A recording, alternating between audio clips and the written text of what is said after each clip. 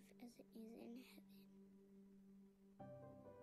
Give us this day our daily bread, and forgive us our debt, as we have forgiven our debtors. Lead us not into temptation, but deliver us from the evil one. For yours is the kingdom, the power, and the glory, forever and ever. Amen.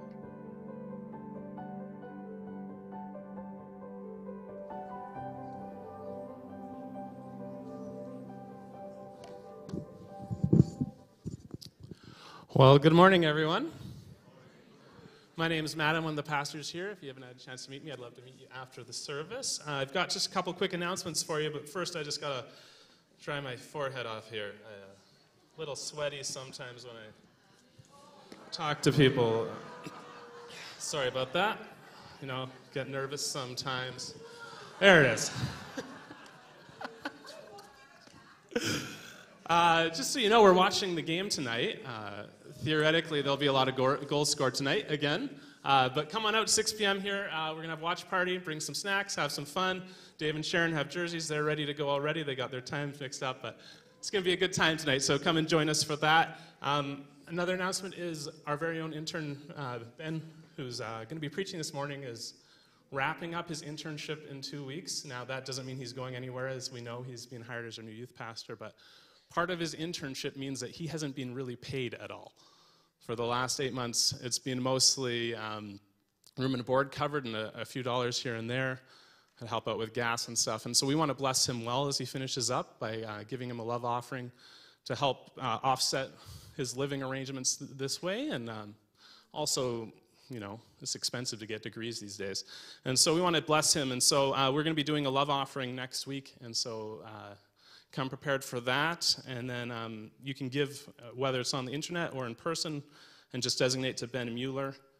And then another announcement is next weekend is the weekend we've been really looking forward to and praying forward for the last few months, and that's our Holy Spirit Encounter weekend. And this weekend is a time set aside, especially Friday and Saturday. We'll also be having a bit on Sunday morning in the service too, where we set aside space for the Spirit, to give him space to move in us, to work in us, work in expectation about what he's up to. And so if you want more information about that, you can always talk to one of us pastors after the service, but registration actually ends today, so make sure you sign up. It's going to be just a great time of digging deeper into the things of the Spirit. Another thing going on is we have a newcomers lunch coming up on June 5th. Now you're wondering maybe, am I a newcomer or not? If you feel like a newcomer, you're a newcomer at this stage. COVID kind of made newcomers luncheons not a thing, and so we're going to be getting together. We're going to have some pizza after the service on June 5th, so you can find out more about that and anything else by going to the seat back in front of you, and there's a little QR code, so you just hold up your camera phone right there. Yes, I said camera phone as though it's a flip phone from the 90s, but you just scan that, and it'll take you to giving, more information about anything. You can sign up to volunteer or, well, just a plethora of things there. So, yeah, that's all I got. Yeah. Well, we are in our series through the book of Mark, continuing on, Kingdom Come. And we know that God has invited us here to gather. It's part of who we are. It's the DNA of being God's people, is that we gather to worship him, to be reminded of his goodness and his provision, to tell stories to one another. But today, as I was thinking about this morning and what Ben is going to be preaching about, there is an invitation for me and for you to change direction. And that actually repent, it means to change direction. But it's to change direction from pursuing our own kingdoms. Health, wealth, prosperity, stability, honor, all the things that we chase after. And I know that when I get distracted by all of those things and pursuing those things, that it leaves me empty and wanting and dry. Later, we're going to sing a new song, More Than Enough, and it's a declaration of trust that God is enough, that all these things we chase after are never going to be enough. Only God is. So I'm going to read to you from one of my favorite passages, Isaiah 55. I'm going to invite you to stand as we begin our worship service together. Is anyone thirsty? Come and drink, even if you have no money. Come, take your choice of wine or milk. It's all free. Why spend your money on food that does not give you strength? Why pay for food that does you no good? Listen to me, and you will eat what is good. You will enjoy the finest food. Come to me with your ears wide open. Listen, and you will find life. Seek the Lord while you can find him. Call on him now while he is near. Let the wicked change their ways and banish the very thought of doing wrong. Let them turn to the Lord that he may have mercy on them. Yes, turn to our God, for he will forgive generously. My thoughts are not your thoughts, says the Lord, and my ways are far beyond anything you could imagine. For just as the heavens are higher than the earth, so my ways are higher than your ways, and my thoughts higher than your thoughts. Let's worship together. To every battle, to every heartbreak, to every circumstance, I believe that you are my fortress, you are my portion, you are my hiding place. Oh, I believe you are the way, the truth, the light. I believe you are the way, the truth, the light. I believe every blessing, every promise, every breath I take. I believe that you are provider, you are protector, you are the one I love. I believe you are the way, the truth, the light. I believe you are the way, the truth, the light. I believe you are.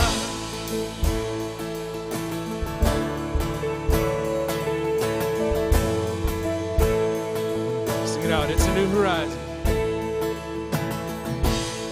It's a new horizon. I'm set on you, and you meet me here today. Mercies that are new. All my fears and doubts, they can all come true, because they can't stay long when I'm here with you. And it's a new horizon. I'm set on you, and you meet me here today. Mercies that are new. All my fears and doubts, they can all come true, because they can't stay long when I believe you are the way,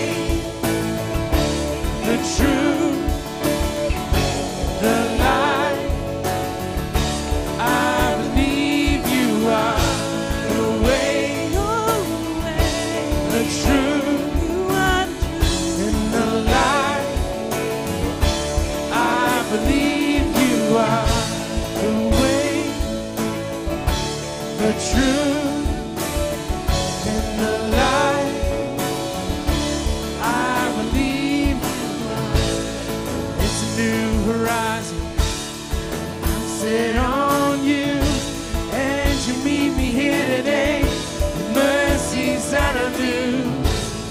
All my fears and doubts, they can all come true, because they can't stay long when I believe you are the way, and the truth, the light. I believe you are the way, the truth, the light. I believe you are.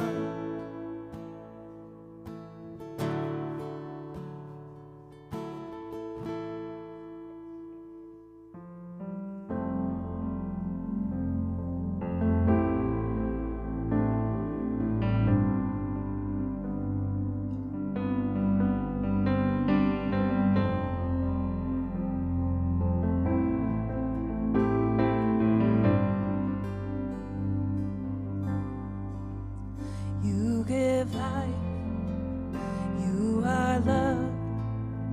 You bring light to the darkness. You give hope.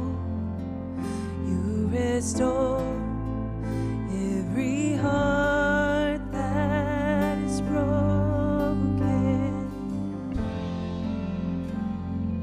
Great are you, Lord. It's your breath in our lungs, so we pour out our praise, pour out our praise. It's your breath in our lungs, so we pour out our praise to you only.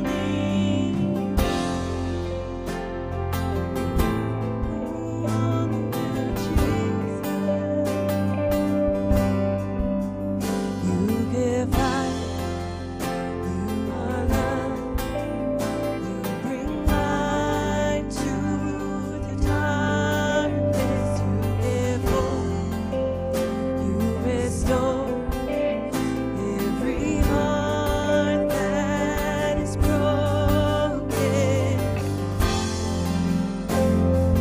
Great are you, Lord. It's your breath in our lungs, so we pour out our praise, pour out our praise. It's your breath in our lungs, so we pour out our praise to you only. It's your breath that's in our lungs, so we pour out our praise, pour out our praise. It's your breath in our lungs, so we pour out our praise to you only.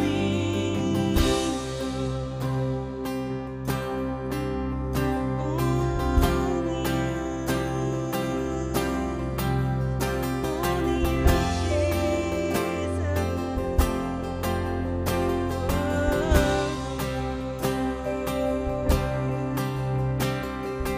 All the earth will shout your praise.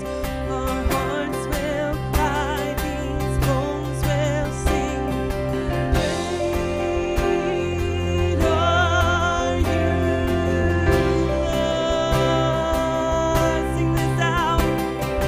All the earth will shout your praise. Our hearts will cry, these bones will sing. Great are you, Lord. So great are you, Lord. All the earth will shout your praise. Our hearts will cry, these bones will sing. Great are you, Lord. Sing again, sing again. All the earth will shout your praise. Our hearts will cry, these bones will sing. Great are you, Lord.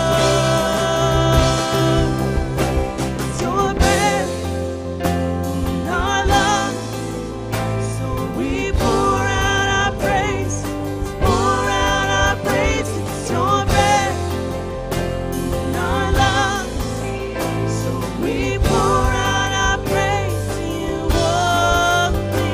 It's your breath, it's your breath in our lungs, so we pour out our praise, pour out our praise. It's your breath in our lungs, so we pour out our praise to you only.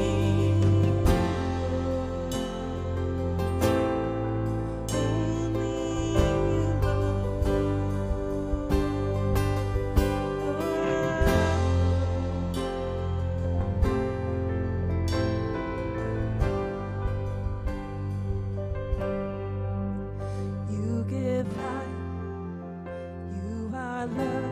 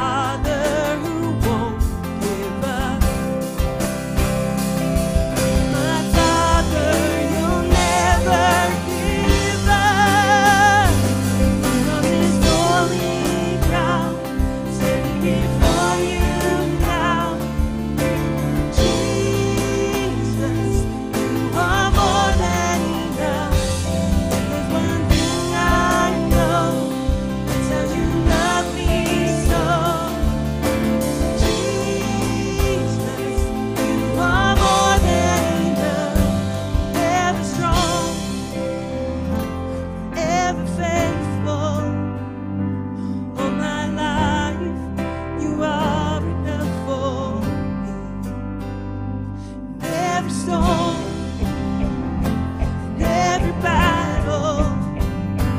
All my life, you are enough for me. Sing it out. Ever strong, ever faithful. All my life, you are enough for me. Every storm, every battle. All my life, you are enough for me.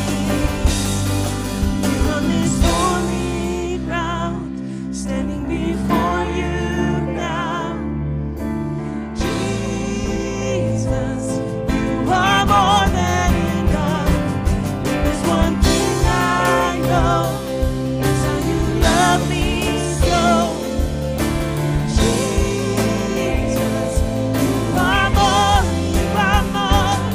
On this holy ground, standing before you now, Jesus, you are more than enough. There's one thing I know, it's how you love me so.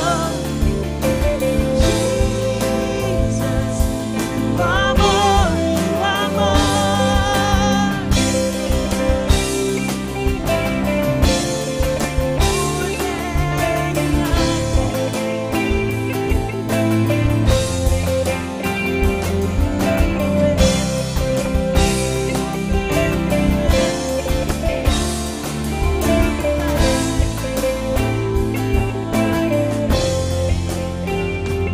On this holy ground, standing before you now, Jesus, you are more than enough. If there's one thing I know, it's how you love me so. Jesus, you are more than enough for me.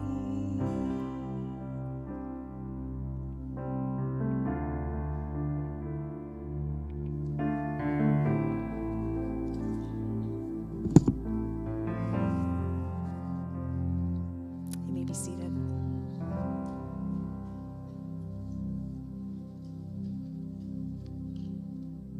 Let's pray. Jesus, today I want to pray for all, both globally and within our own community, who are struggling and affected by the inflation we're experiencing and the rising costs of housing and food. We know there are those who are no longer able to provide for their families, and we acknowledge how overwhelming, discouraging, and stressful this is. Jesus, we ask that you would provide generously for each and each need. We acknowledge you as provider, the one who graciously and generously meets our every need, and we look to you. We also ask that you would teach us how to be radically generous people, that in these days we would not be overcome by a scarcity mindset or hold tightly to what we have. Rather, would you help us to listen for how you would be guiding us to share with those around us? Would you help us to have eyes to see those in our community and our neighborhoods that we might be able to help, whether that's with our time, with the extra we might have, perhaps with our financial resources. Guide us, Holy Spirit. St. Ignatius of Loyola prayed this prayer for generosity. Eternal Word, only begotten Son of God, teach me true generosity. Teach me to serve you as you deserve, to give without counting the cost, to fight heedless of wounds, to labor without seeking rest, to sacrifice myself without thought of any reward, save the knowledge that I have done your will. Amen. As we do each week, we will engage together in praying our giving liturgy. This is an opportunity to reflect with gratitude on all that we have been given and to give in response. So I will say the first part, and together you will say the second part. Father in heaven, you are generous. There is nothing we have that you have not given us.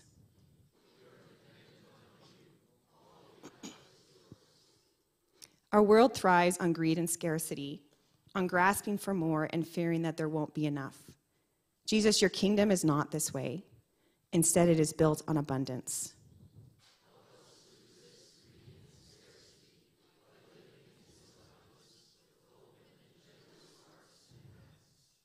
Spirit, you freely give of your gifts. Empower us to do the same.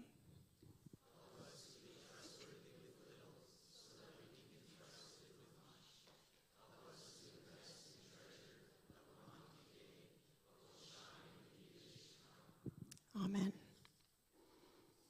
This morning I am reading from Mark 10:17 through 31. As Jesus started on his way, a man ran up to him and fell on his knees before him. "Good teacher," he asked, "what must I do to inherit eternal life?" "Why do you call me good?" Jesus answered. "No one is good except God alone.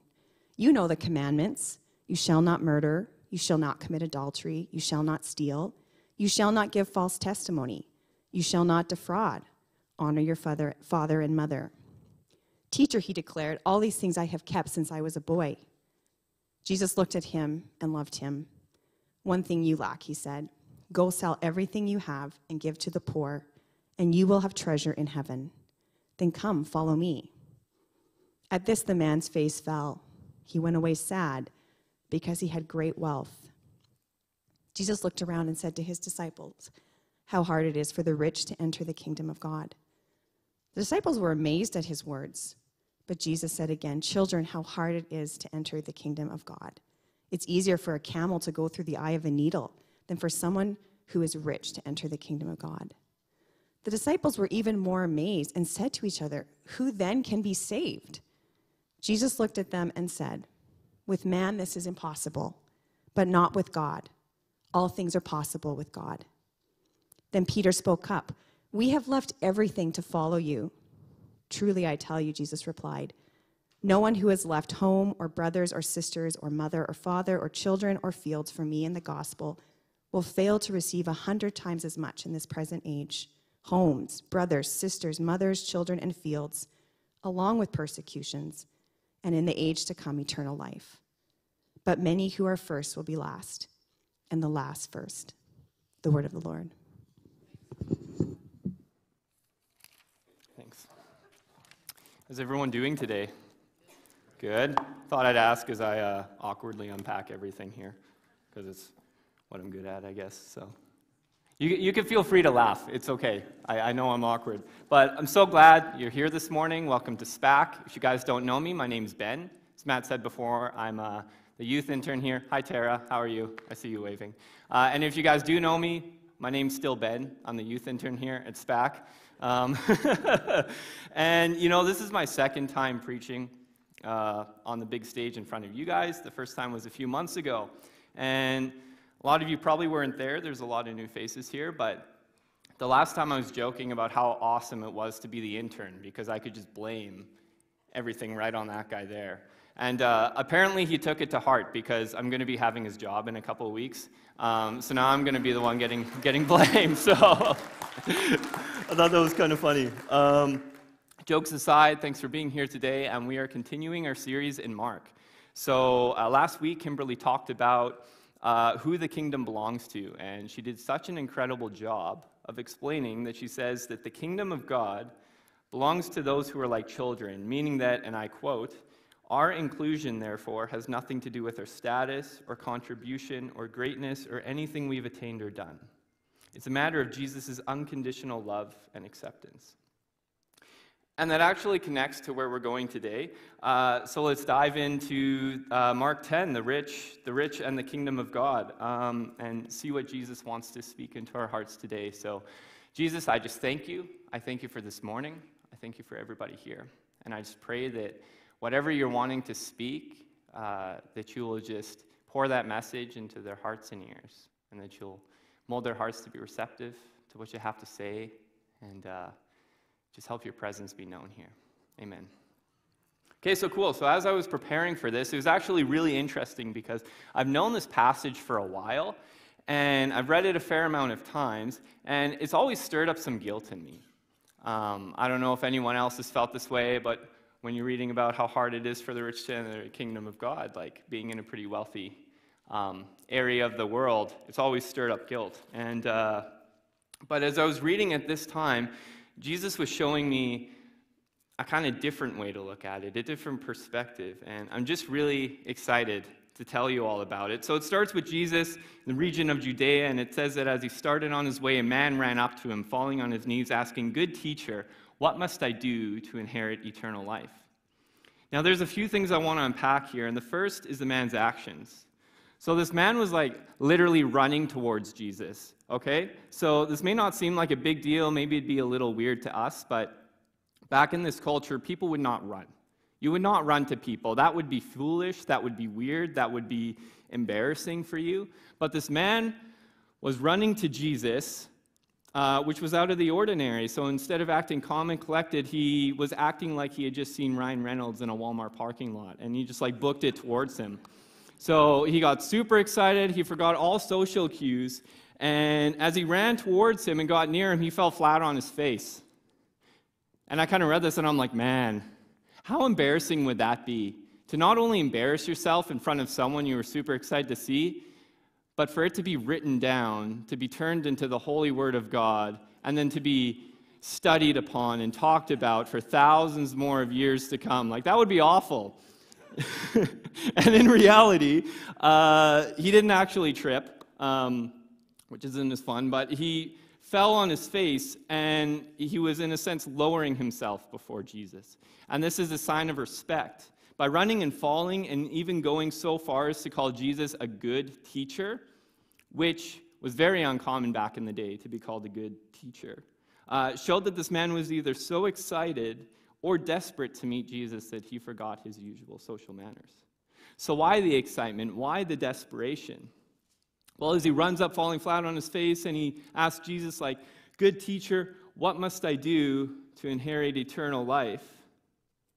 To which Jesus replies, "Why do you call me good? No one is good except God alone. You know the commandments: you shall not murder, you shall not commit adultery, you shall not steal, you shall not give false testimony, you shall not defraud, honor your father and mother." So here we have the man is addressing Jesus as good, asking what he has to do, what steps he has to take in order to achieve eternal life. And Jesus does an interesting thing here, because of just, instead of just saying thanks or something like that, or he says, no one's good except God alone. And this is cool because Jesus notices something. The man is focusing on the wrong thing. We don't know what the man's true motives are, but it seems like his only concern in this moment is what he must do to get this gift of life. And he calls Jesus a good teacher, which he's correct in doing, and sees Jesus as someone who has the solution to that problem. So when Jesus replies by saying that no one is good except God alone, he's actually redefining this man's concept of goodness. You see, William Lane says that the man was calling Jesus good by the human definition of good, which is defined by human achievement. So we see this today. Like, picture a good person, someone you would consider a good person in your mind, okay? Why do you think they're good? It's probably because they do good things. They help out with charity. They're nice to people. They, give me half-off coupons to A&W or something. It's all based on nice things they do. It's all based on their actions. And this is what this guy was thinking as well. And Lane goes on to say that this man believed that Jesus was also a good man who would also be able to assist him about how to achieve this eternal life. And Jesus saw this, so when he redirected him, he was redefining his concept of goodness by trying to make him realize that goodness is from God and God alone. We can't rely on our actions to achieve goodness, but we have to put all of our reliance on God, the source of all goodness. And then Jesus recites the commandments to him, and the man replies with, "But I've followed all of these since I was a boy." So in the ancient Near Eastern times of Jesus' day, it was customary for boys at the age of 12 to take on the responsibility to obey all of the commandments, and they were actually held responsible for their performance, how well they followed all these commandments. So no wonder why this guy thought that he had to do something to achieve eternal life, because that's how he was raised. It's a little bit like our culture too. Right, think about it. Like, when I was in grade 1, I would, learn stuff, supposedly learn stuff, and then I'd have to write tests, and if I did well enough, if I performed well enough, I'd move on to grade 2. Or when I went into university, if I performed well enough, I would make my way, be able to pass that class, go on to the next class to get my degree. Or maybe even if you're in a job and you perform well enough, you achieve enough, then you can get that nice promotion that you've been wanting. And I'm not saying that these are bad at all. These are good things. These are good things to work for, to achieve.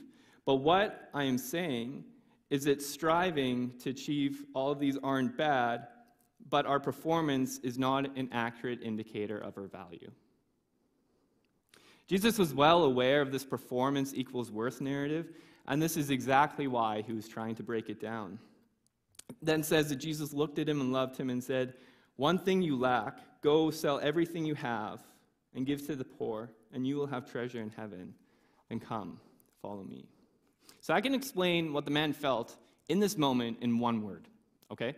You ready for it? Oof. My heart, my feelings. Well, you're probably wondering maybe why. Maybe not. I'm going to explain anyways. So this man ran up to Jesus, showing excitement to speak to him. He calls him good teacher, indicating a tremendous amount of respect. But then if you notice, he only addresses Jesus as teacher after Jesus corrects him by saying no one's good except God alone. This shows that this man is humble and willing to listen.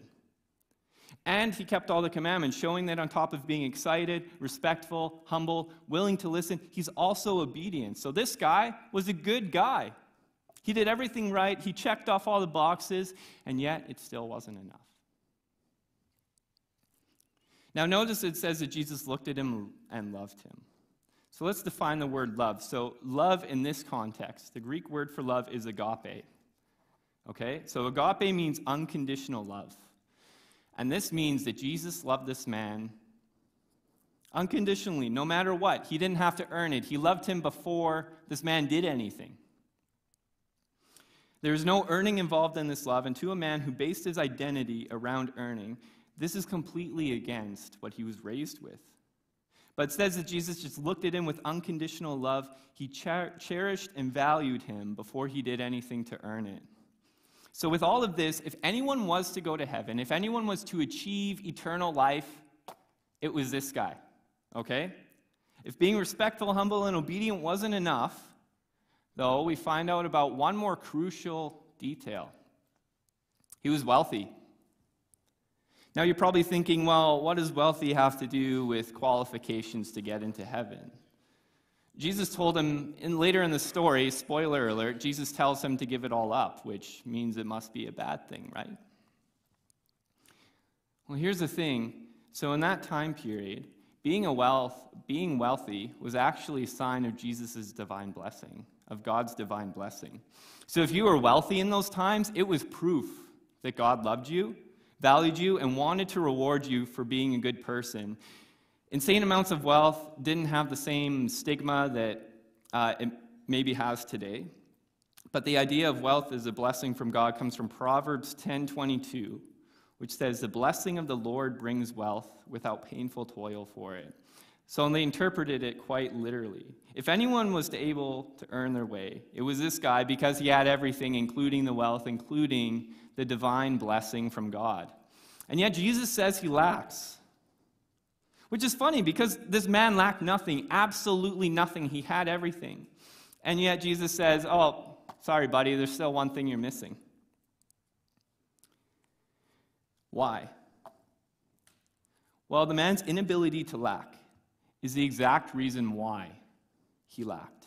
This fear of not having enough, of not being able to live in abundance, of not being good enough, was a barrier to the way of the kingdom, the eternal life that Jesus wants all of us to experience. And here's the thing, gaining life with Jesus is not about what we do, because that makes it about us. Eternal life is not a reward, because a reward is something you get in response to something you've done. Life with Jesus isn't a reward, it's a gift. And a gift is not something you earn, it's not a response to something you've done, but it's something you receive freely, without doing anything for it. And this is why the guy had it all wrong. You see, performance culture was so hardwired into his brain that he thought it was up to him to achieve eternal life, but in reality, it's in Jesus' court. It's all in Jesus' court. Jesus wasn't asking him to give up all of his wealth because wealth wasn't necessarily bad. Wealth is wealth, it's neutral. Jesus was asking the man to give up his wealth because it was his barrier to receiving the gift of eternal life. So if you remember Kimberly's sermon last week, she said that children in Jesus' time had no rights, they had no status, and they didn't have a lot of value because they didn't work like adults did, and they couldn't really contribute to society in the same way. But Jesus said that the kingdom belongs to those who are like children, people without much to contribute, or maybe without any accomplishments or any status. The rich man in this story is literally the antithesis of that, the exact opposite. He had significance, he had status, he had wealth, he had power, he had the ability to contribute and more. But his wealth was most important. He relied on it, wasn't willing to give it up, as we can see later on. And that's why, and just notice also that Jesus didn't ask him to sell his possessions because he would have got some money back for them. No, Jesus said, give it away to the poor, because by giving it away to the poor, Jesus knew that this man was never going to get anything back. But he would also be helping and aligning with kingdom values. Before we move on, though, I want to address what is eternal life. So I've been talking about it, this guy's been asking for it, and maybe some people are confused. I was. So I'm going to describe it. So maybe when you think of eternal life, you define it as heaven. Eternal life is heaven. Or maybe when you define eternal life, you think of it as immortality of life after death, wherever that be. But to really answer this, let's turn to John 17:3 to define eternal life. And it defines it as this: now this is eternal life, that they know you, the only true God, and Jesus Christ, whom you've sent. So what's eternal life? Eternal life is knowing Jesus, is knowing God. The man was so focused on trying to figure out what information he could get from Jesus that he didn't realize that the goal isn't what we can get from Jesus, but it's to be with Jesus. It's all about Jesus. And this is why we go on about the fullness of life that Jesus offers with him right here and right now. We don't have to wait for the future. We don't have to wait until we die to be with Jesus. We can be with him right here, right now, in this moment and in the next. Eternal life is readily available. Jesus is just asking, do you want to get to know me? Do you want to be with me? And in this intimate moment with the man, when Jesus looked at him with love, he's offering him eternal life in that moment, saying, come, leave all that's in the way of getting to know me, of receiving this gift, and just come and be with me. But unfortunately, after the man hears Jesus' request, it says that he walks away sad, to which Jesus responds with, how hard is it for the rich to enter the kingdom of God? And the disciples are amazed. Okay, not a good kind of amazed, like, yeah. No, like shocked, like, oh, that's not good. Yeah, bummer, dude. Here the disciples see the pinnacle of achievement, a man blessed by God who would no doubt go to heaven and who had evidence of God's blessing by his wealth. And Jesus says, man, it's going to be tough for that guy. And it's important to note that this doesn't mean that if you're wealthy, you automatically can't make it to heaven, as some people have interpreted it as. The comment is showing is that the elite of their society, the pinnacle of what it means to be honored by God, to love God, that the elite of their society aren't any better off at attaining eternal life than those without wealth or God's supposed blessing. He's breaking down the status barriers. And at this point, the disciples' world is falling apart, and then Jesus makes it even more intense. He's like, actually, it's not even tough, it's impossible. It's easier for a camel to go through the eye of a needle than it is for the rich to enter the kingdom of God. And the disciples were even more amazed, more shocked, more in disbelief, and they asked, then who can be saved? Who? There's been some debate about the camel analogy and whether it's meant to be taken literally or not, and I could go off on a tangent and explain some other interpretations, but I won't, because then I get sidetracked and it'd be awkward. But have you seen the size difference between a camel and a needle? Yeah? I don't know. Camels are like, well, I've never seen one in person, not going to lie. I've only seen them on a screen, so I've only seen them as this big. But they're really big. Needles are really small. The camel was the largest Palestinian animal they knew of, and the eye of a needle was the smallest known object to them. They didn't know about atoms or molecules or anything about that. It's not just difficult for a camel to go through the eye of a needle. There's no chance. It's impossible. There's no way. Not even 1 in a million, 1 in a billion, 1 in a trillion, 1 in 400 trillion. No chance. There's absolutely no way that this man can earn eternal life, and it is absolutely impossible for you and I to do the same thing, no matter how good we are. And in this moment, the disciples were feeling shocked and helpless. In this moment, they were very concerned for their own salvation. If this man, the prime example of what it means to be a holy man, someone who loved God and was loved by God and who was a good man, isn't enough to achieve eternal life, then what hope was there for them? What hope is there for us? And to this, Jesus replies with words of hope. He says, well, with man, this is impossible, but not with God. With God, all things are possible. Now, I feel like many of us have a tendency to use this phrase as an excuse to get more, to achieve more. Like, I've definitely been guilty. Like, oh, all things are possible with God. I forgot to study with that test, but I'll pass. All things are possible with God. It's fine.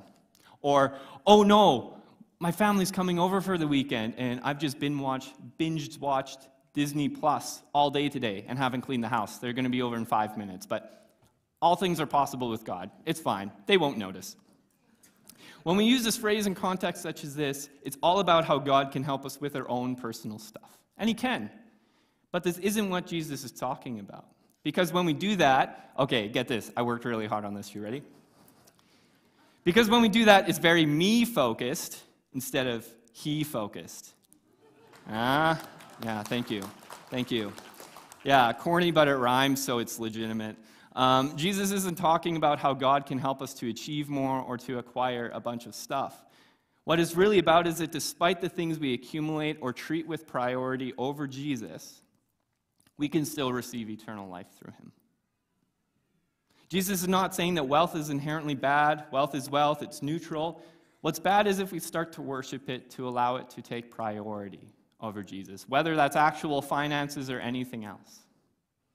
The stuff we use as a barrier between us and him, something that takes up all of our time, all of our affection, all of our loyalty and priority, is the stuff he will ask us to give up.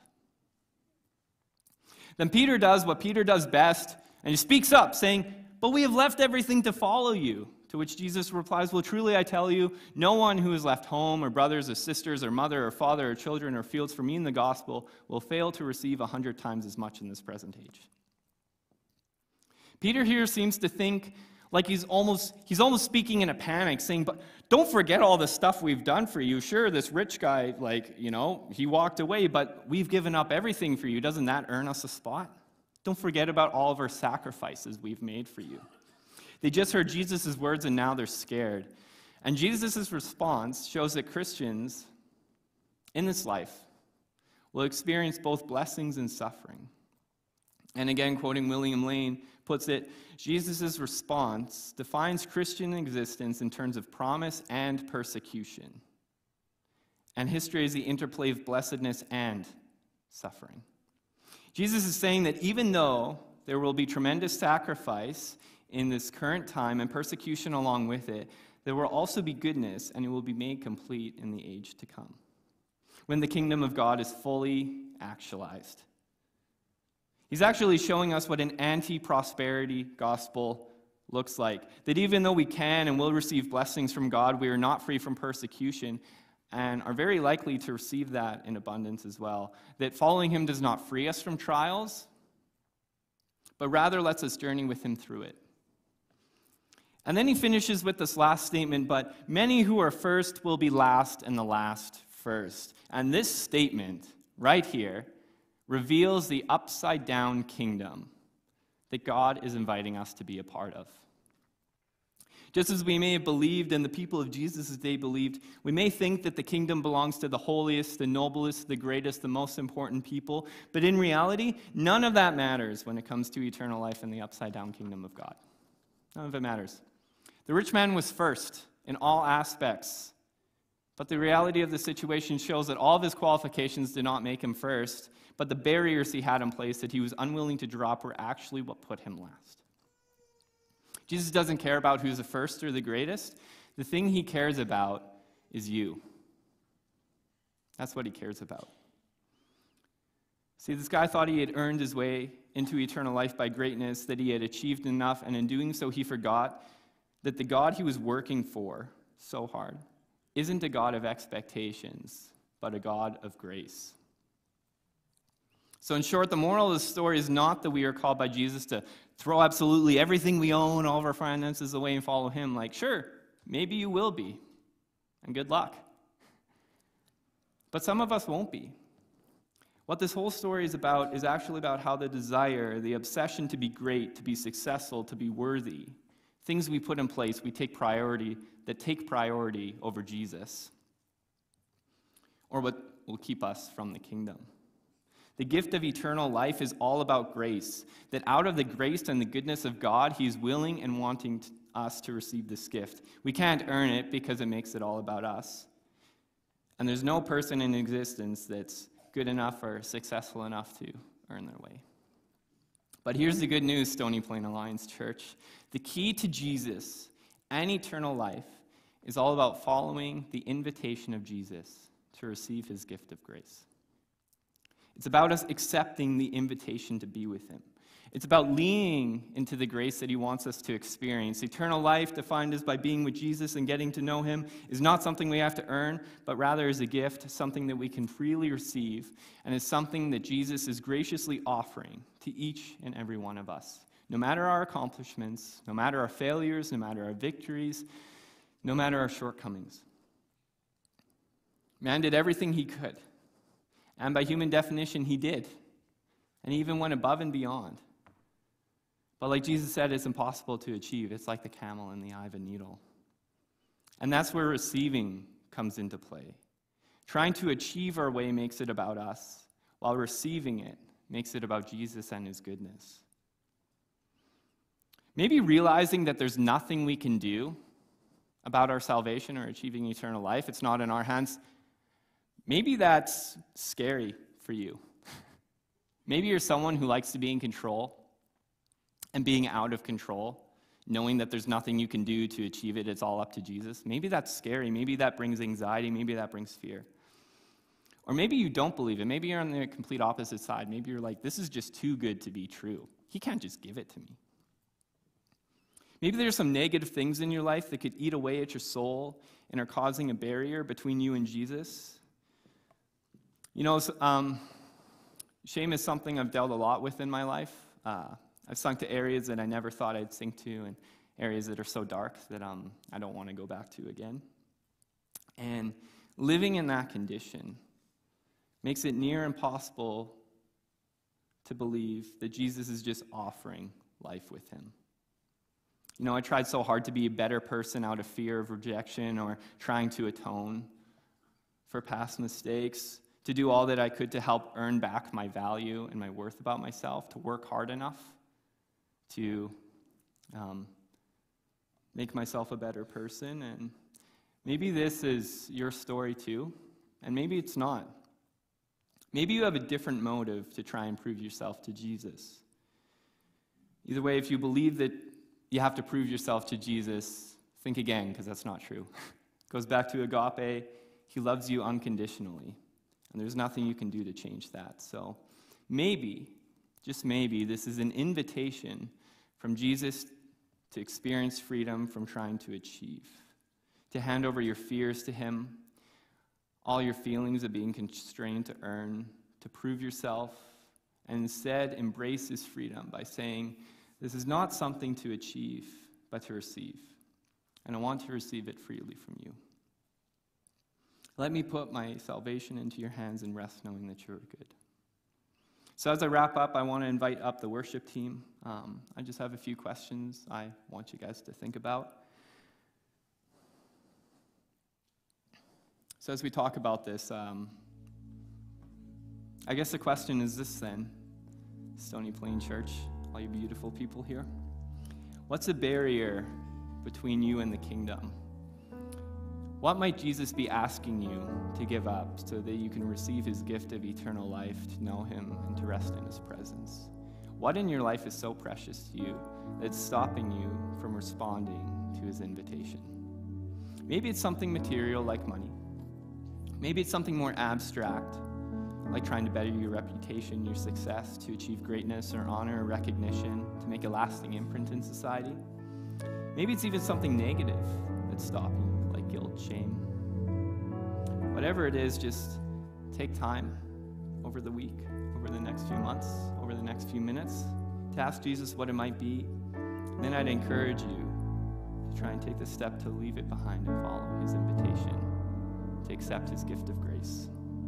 It's here and available. Are you ready to receive it? What gift of grace is Jesus my Redeemer? There is no more.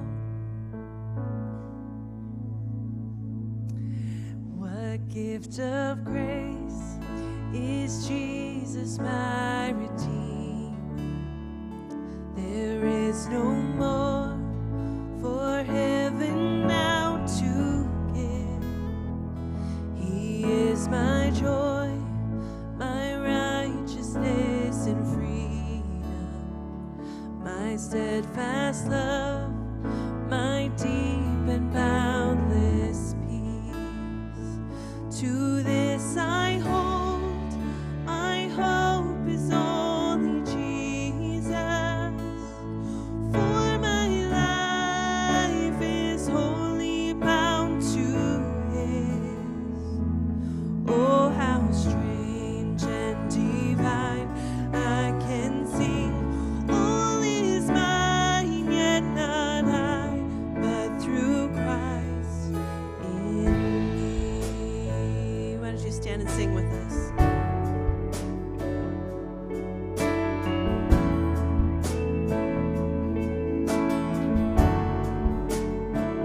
The night is dark, but I am not forsaken. For by my side, the Savior, he will stay. I labor on in weakness and rejoicing. For in my need, his power is displayed. To this I hold, my shepherd will defend me. Through the deepest valley he will lead. Oh, the night has been won, and I shall overcome, yet not I, but through Christ in me.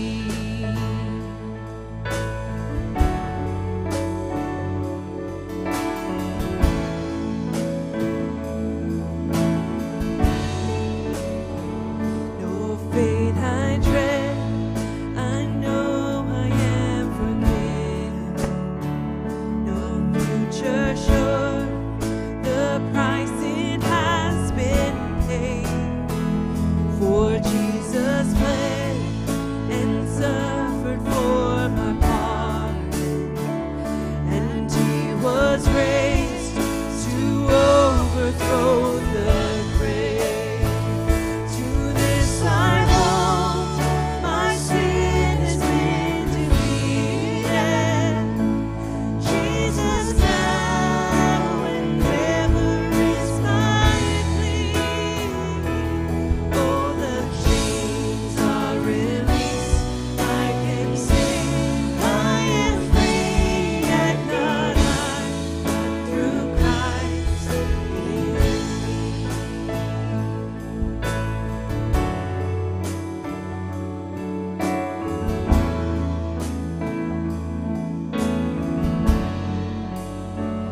With every breath, I long to follow Jesus, for he has said that he will bring me home.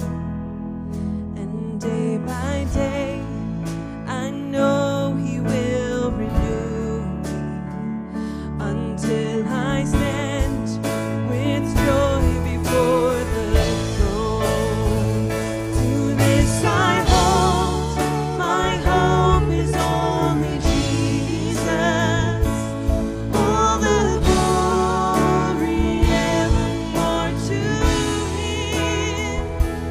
When the ways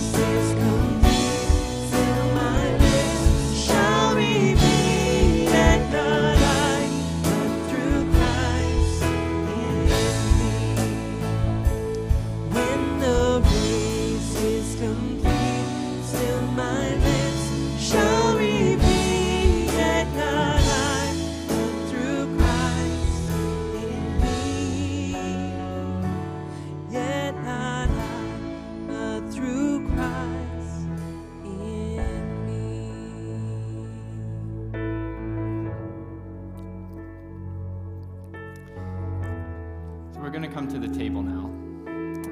That was loud. We're going to come to the table now. And Jesus here is offering a choice.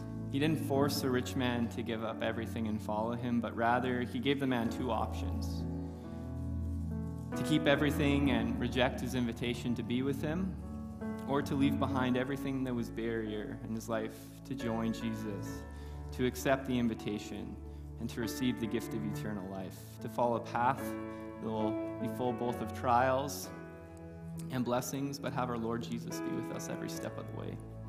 And we have that same choice today. We can respond to the call of Jesus like the man. We can say no.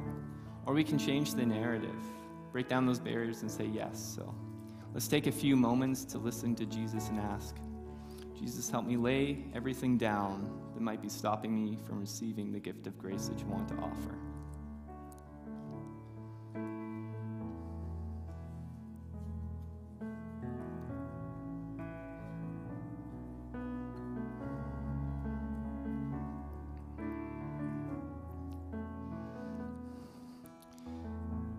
So we're going to participate in communion now. If you guys have not grabbed any of the cups, they are on the back tables right there. You can feel free to go up and grab one. I won't point you out or anything, but communion is where we come to experience intimate fellowship with Jesus. It's a time where we join together in an act of remembrance to meet him in this space and ask him, invite him into our lives at this moment. And just like the story, you have a choice. If you want to participate, then by all means, please do. There are no prerequisites. If you have desire to receive the gift of grace from him today, then I'd strongly encourage you to listen to the call and join. And if you don't desire to receive the gift of grace, then that's okay too. You have the choice to say no. You don't have to participate. But for those joining, let's join in communion and come to the table of grace. Jesus isn't expecting us to have everything together, isn't expecting us to be the best or the most successful or the most honorable. Instead, he's inviting us to come as we are. We don't have to try and earn anything, but rather come to him, accept the call, and receive his gift of grace and enter into the freedom that our salvation is out of our hands and is in his and his alone. So the Lord Jesus, on the night he was betrayed, took bread. When he had given thanks, he broke it. He said, "This is my body, which is for you. Do this in remembrance of me." Let's eat together.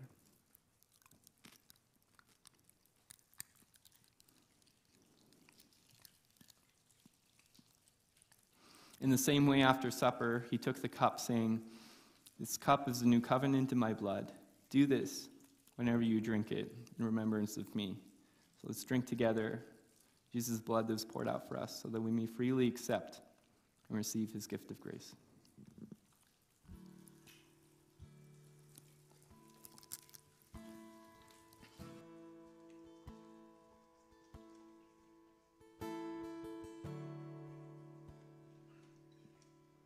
So many reasons, too many to count, to say that I love you, worship you now, 'cause your love is perfect and your heart is kind. I'm yours forever, forever you're mine. Sing this out. Jesus the anthem. Jesus the anthem of my heart, Jesus, the anchor of my soul. I'm overwhelmed by all you are. Oh, how I love you. Call me beloved, and you call me friend. Your grace is unworthy. You welcome me in. Now all that I long for and all that I need is to be in your presence. Forever I fall at your feet. Jesus, Jesus, the anthem of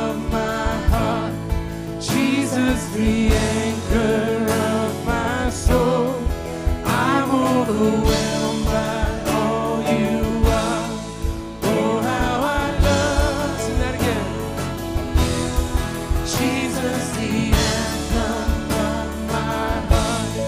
Jesus, the anchor of my soul. I'm overwhelmed by all you are. Oh, how I love you. Faithful to the end. God, you are always good. Where do I begin? There's so many reasons to love you. Your promise never breaks. Your beauty never fades. What else can I say? So many reasons to love you. Oh, so many reasons.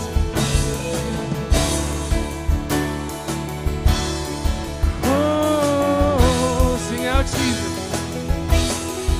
Jesus, the anthem of my heart.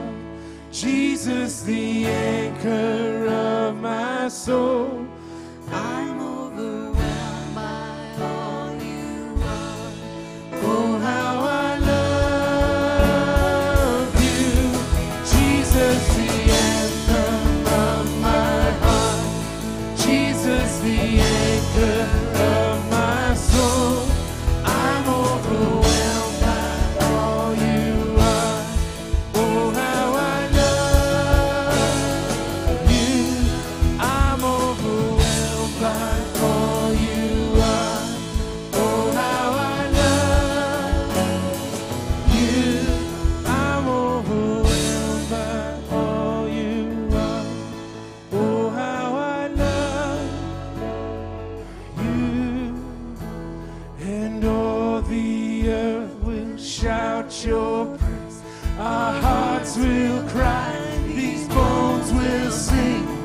Great are you, Lord. Sing it out. And all the earth will shout your praise. Our hearts will cry. These bones will sing. Great are you, Lord. Sing that out. And all the earth will shout your praise. Our hearts will cry. These bones will sing. Great are you, Lord. Jesus. Jesus, the anthem of my heart. Jesus, the anchor of my soul. I'm overwhelmed by all you are. Oh, how I love you. Amen.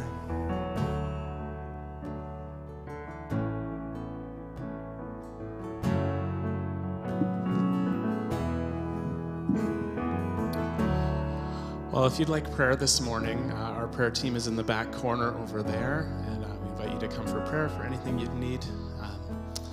As well, if you're wondering about baptism, or you'd like to get baptized, or you're wondering when we're going to have a baptism again, we're going to have baptisms next Sunday, and so if you'd want to be there, make sure you're there. And also, if you're wondering about getting baptized yourself, come talk to myself or one of the other pastors afterwards, and we'd love to tell you more about baptism.